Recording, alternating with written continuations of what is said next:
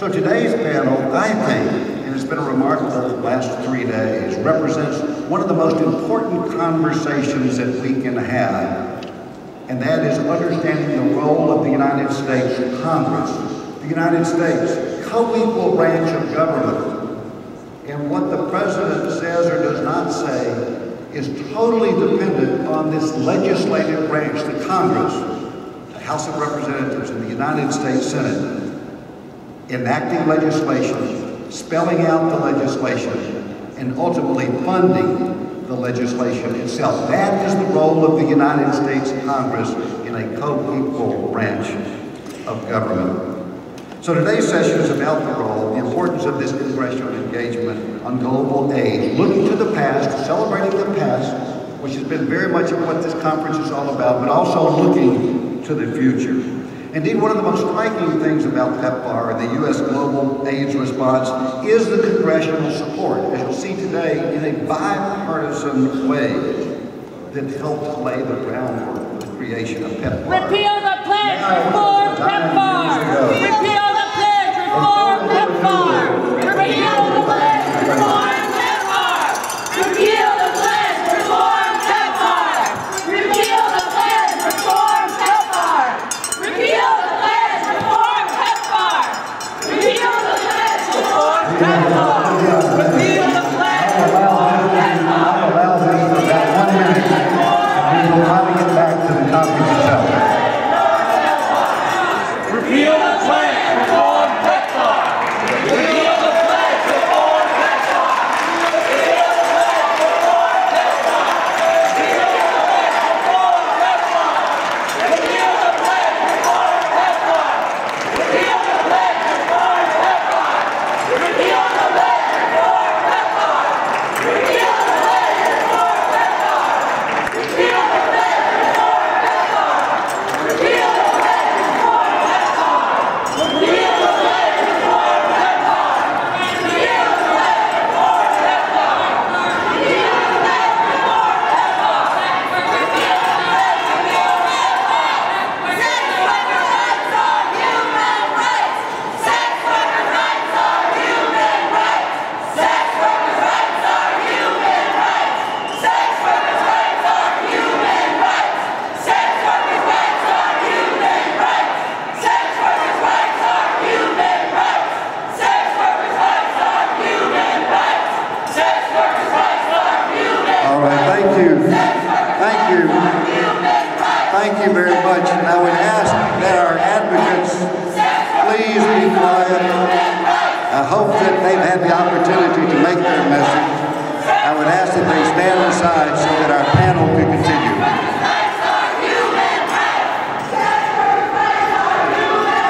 I would ask that our advocates please move to the side. Please move to the side so that we can continue. And I very much respect exactly what you have said. And if you can move to the side just so that the audience can participate and listen to this panel, we'd very much appreciate it. We understand exactly that that point has been made, but if you could move to the side, we'd appreciate it.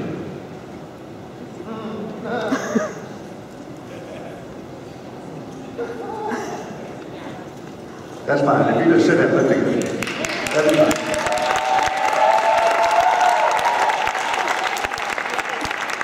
Thank you. Point of the global fight for the United States Congress.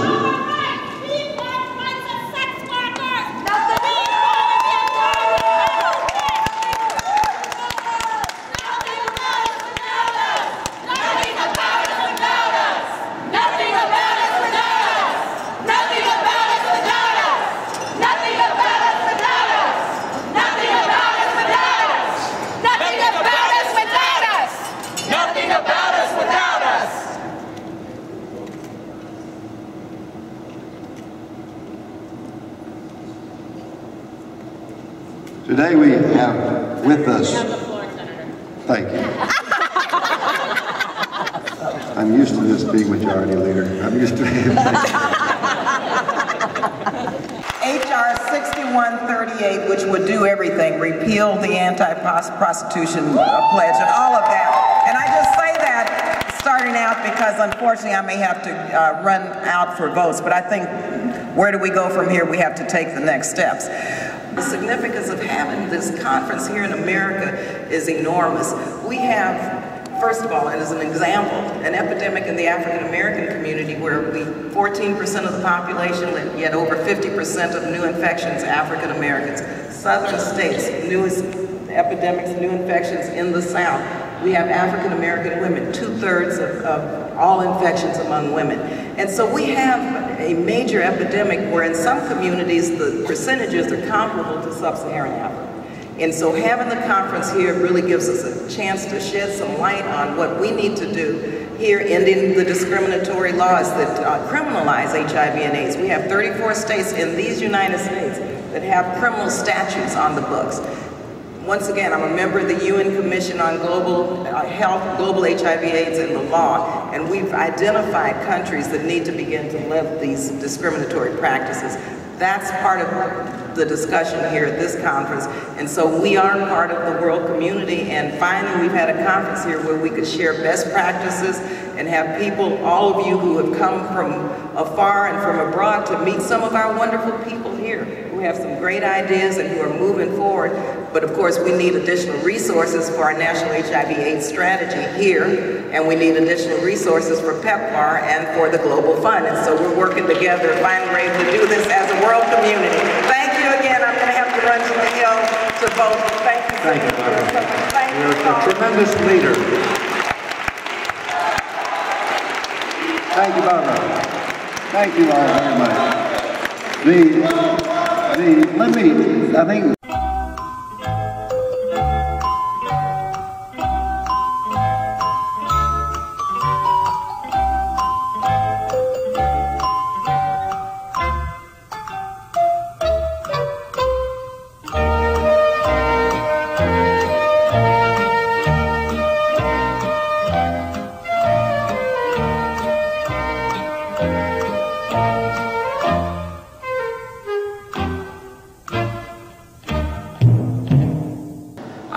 Possible to come face to face with these numbers of entire parts of the world that are facing this in a staggering way, and the impact that it had on me personally to see the human aspect of it. So I'm by no means an expert. I'm continuing to learn about this issue.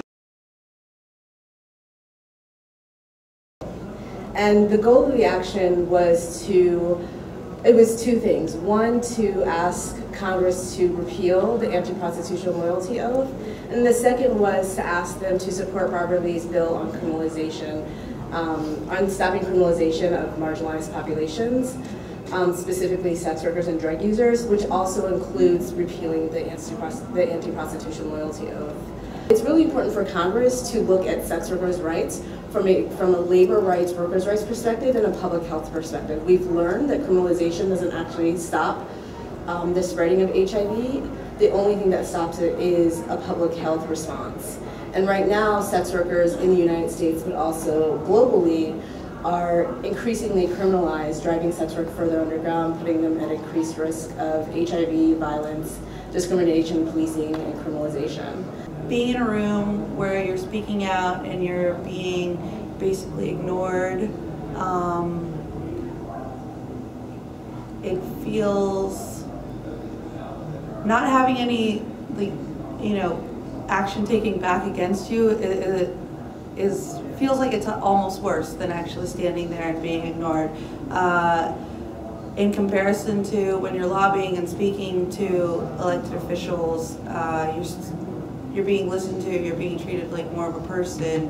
It was a little unsettling. It was also unsettling when other people in the audience weren't allowed to do the question and answers. They basically tried to make the time run out on the clock so that other people's questions wouldn't be heard. Me as a transgender woman and a former sex worker, and being there today, it just showed me how much my human rights is still not accepted, and before I'm anything, before I'm transgender, before I'm a sex worker, before I'm whatever, I'm human. You know, and I feel like I've been violated for my human rights. I have rights just like anyone else, regardless of what my sexual preference is, whatever, regardless of what my career choices are. I'm human. And I feel like that is most important, looking at us and realizing that we are human just like anyone else is. You know, so I'm a transgender woman, and so far I have only seen me and maybe 2 other transgender women actually at the conference being the delegate of the International AIDS Conference. So, you know, I think we did a good thing today. I think we stood our grounds. I think we have to continue on to do this. I think we need to continue on to fight for our rights and fight for other rights.